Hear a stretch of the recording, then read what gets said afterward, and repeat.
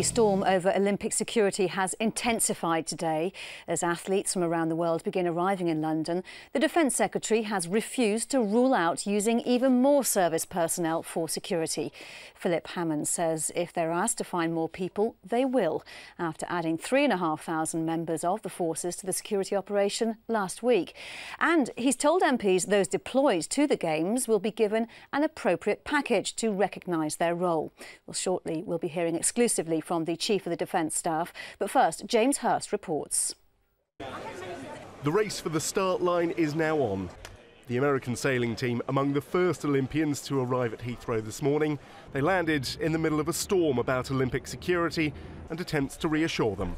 The number one thing for me is it working? And all the briefs I've had from LOCOG, from the people on the ground, is that the combination now of large numbers of military plus G4S are doing a fantastic job. At Heathrow, the athletes are being met by a dedicated team in Olympic uniforms. When they get to the Olympic Park, they'll see armed forces personnel in their uniforms. But while the government is insisting it has security under control, the Defence Secretary has refused to rule out the possibility of bringing in more servicemen and women to protect the Games. We are determined to make this Games safe, easy for spectators to use and totally secure. And if we need to find additional people, we'll find additional people. But at the moment, we've only been asked to provide an additional 3,500. And more questions this afternoon in the Commons for Mr Hammond. Would troops on Olympic duties now get extra pay? The country has noticed that London bus drivers and train drivers are getting Olympic bonus payments, and yet currently our forces aren't. Can he say what contact he has had with G4S about them paying bonuses to troops called up in the last minute? We are determined to ensure that our troops that are engaged in the Olympic project are properly looked after in terms of welfare while they are deployed on this operation and are properly recognised. And I am in discussion with the senior members of the armed forces about how best to do that. HMS Ocean is now in position for her role as a command and control centre. And as she sailed up the Thames on Friday, those on board were getting into the Olympic spirit. That's what Games organisers would rather people were focused on right now, not security. James Hurst, Forces News.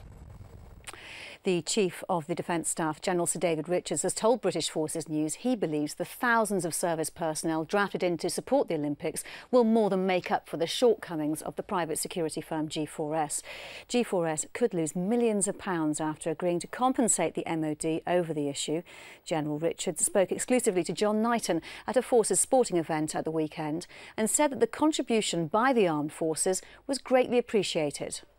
Well, the country has invested billions in a successful Olympic Games, and security is a vital part of that.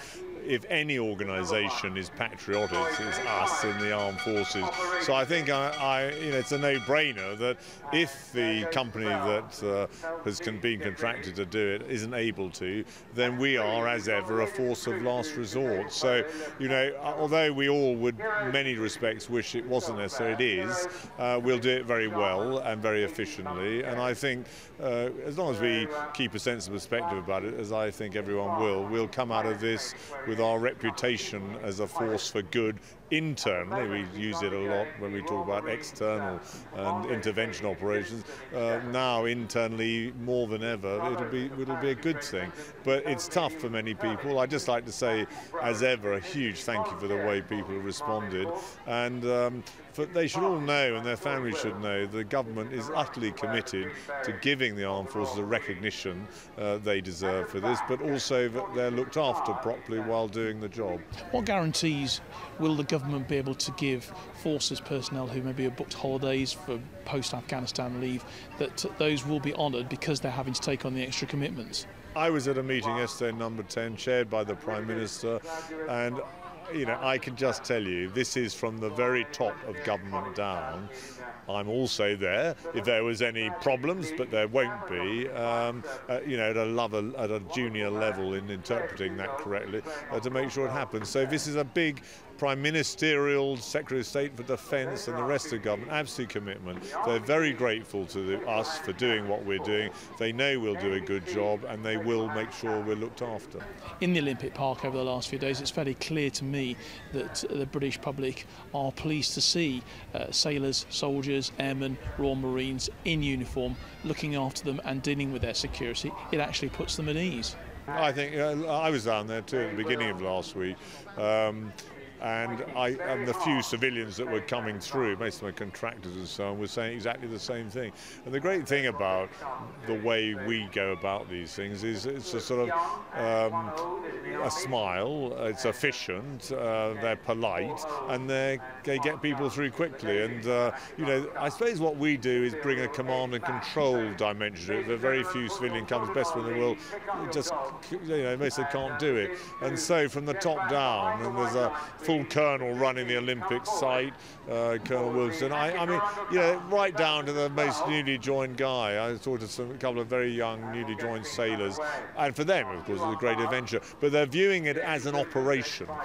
My only absolute, you know, need is to make sure that the new ones, these extra 3,500, are properly housed and looked after. And General Nick Parker, who's in charge of all this for us, is absolutely on the case, and he'll tell me if there's any problems. And of course, it's not just about security and looking after the venues. We do have some of our forces personnel competing with the very best in the Olympics and the Paralympics. Well, I think it's fantastic that the armed forces are playing a key role in all aspects of the Olympics. I was in the City of London a few days ago with a livery company that were briefing me on how they have helped pay for some of our Paralympians.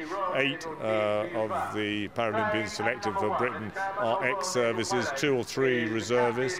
Then we've got others in the main Olympics, and I can't wait to see them prosper. But you know, with something we should all be hugely proud of.